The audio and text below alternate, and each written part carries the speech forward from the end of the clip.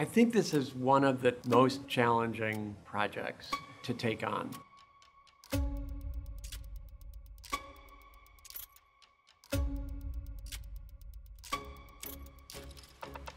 And that is to replace a really unique, unmatchable, highly beloved feature on our campus.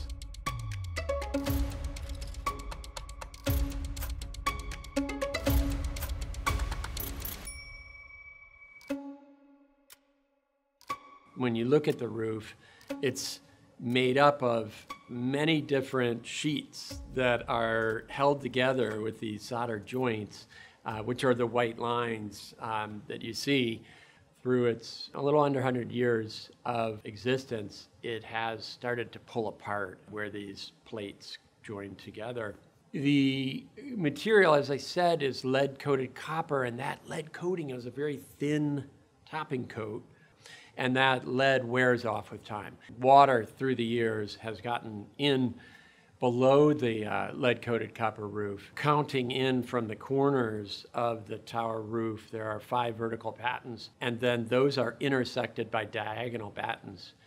Each time there's an intersection of diagonal batten to vertical batten is an opportunity for water to sit, and due to the severe deterioration of the roof at those batten intersections and of the overall sheet material, it became of urgent need to replace the roof.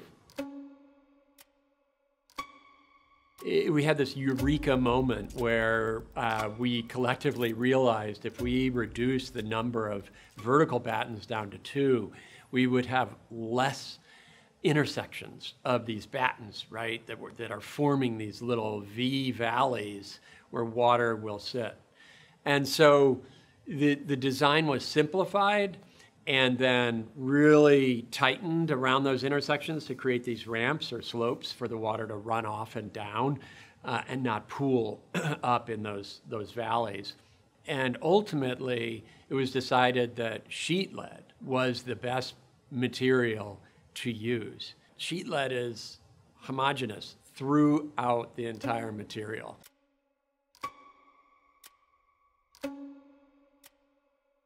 The new sheet lead roof will be a mottled gray. Its minor detailing changes I do not think will be perceptible from the ground level. The design wholly intends to maintain and keep what is a very beloved architectural feature on our campus. But whenever you press the restart button, you're going to have created something new that will have some distinction from the previous design. And that was a challenge that we had to work through.